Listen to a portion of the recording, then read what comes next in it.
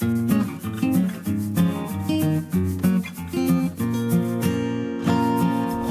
Soichiro ជាវិស្វករជប៉ុននិងជាស្ថាបនិកក្រុមហ៊ុន Honda ដែលជាក្រុមហ៊ុនផលិតម៉ូតូនិងរថយន្តដ៏ល្បីនៅលើលោកលោកបានបង្កើតឧស្សាហកម្មយានជំនិះម៉ូតូនៅសម័យមួយដែលគេគិតថាមិនអាចទៅរួច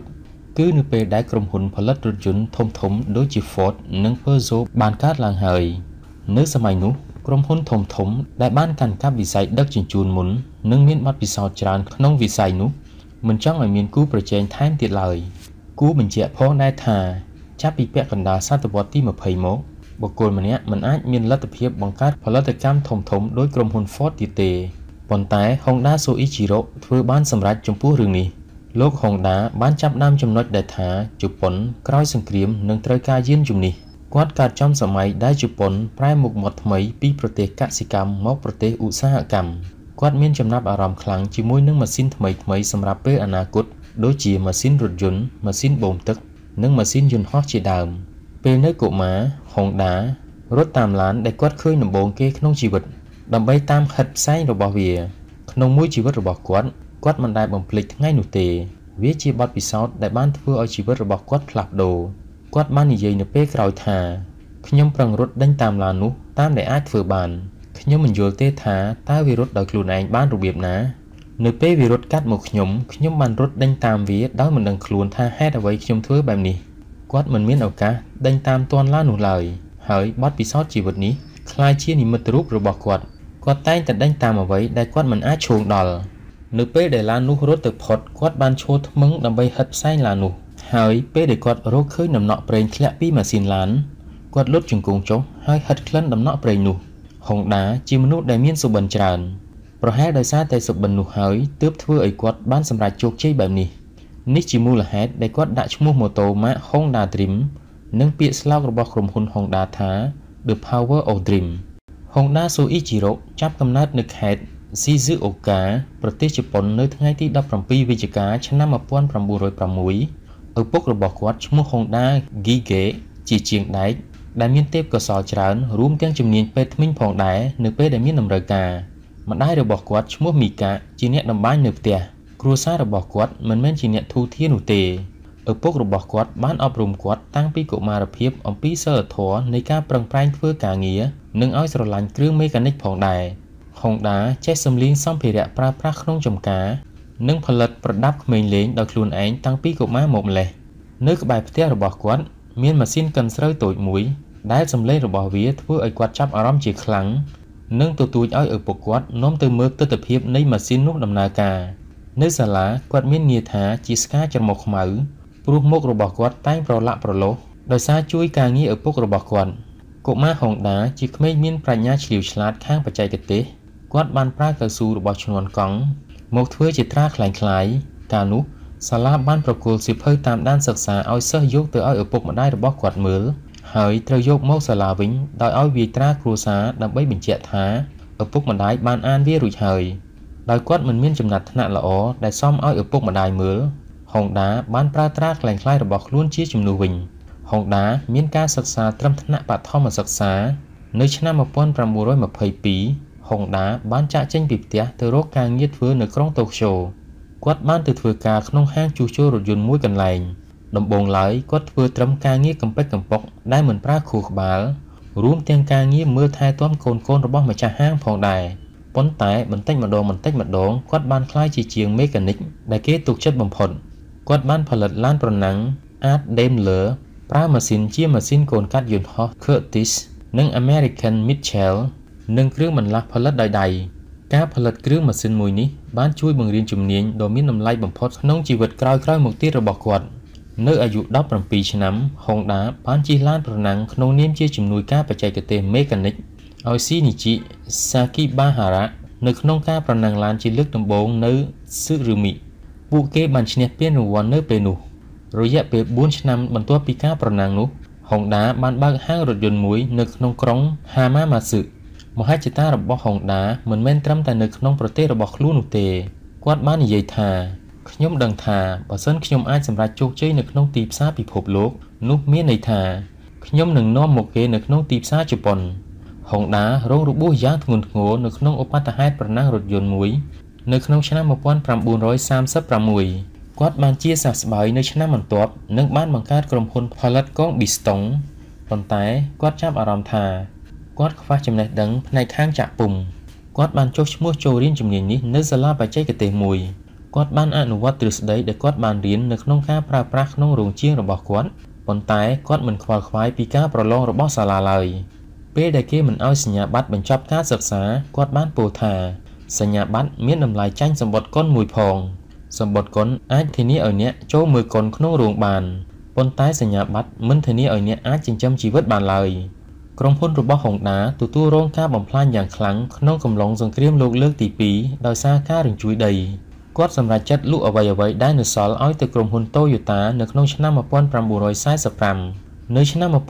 1946 គាត់បានបង្កើតវិទ្យាស្ថានស្រាវជ្រាវបច្ចេកទេស Honda ដែលជាក្រុមហ៊ុនបំពាក់ម៉ូទ័រតូចៗតាមតូចចក្រយានដែលតូចចក្រយានដាក់ម៉ូទ័រនេះមានការពេញនិយមខ្លាំងណាស់នៅប្រទេសជប៉ុនកាលពីសម័យនោះវិទ្យាស្ថាននេះចាប់ផ្ដើមផលិតម៉ាស៊ីនដោយខ្លួនឯងហើយបានបដូរឈ្មោះជាក្រុមហ៊ុន Honda Motor នៅខែសីហាឆ្នាំ 1948 ដំបូងឡើយក្រុមហ៊ុនផលិតម៉ូតូមានសមត្ថភាពតូចៗសម្រាប់អ្នកជិះធ្វើការនៅជប៉ុន Honda ចំណាយថាមពលរបស់គាត់ខាងផ្នែកបច្ចេកទេសដោយប្រើបច្ចេកទេសដ៏ច្បាស់លាស់ដែលគាត់មានគាត់ទុកភារៈដឹកនាំក្រុមហ៊ុនឲ្យលោក Fujisawa Takao ជាមិត្តដែលគាត់ទុកចិត្តបំផុតពួកគេទាំងពីរនាក់គឺជាដៃគូដ៏ល្អនឹងគ្នា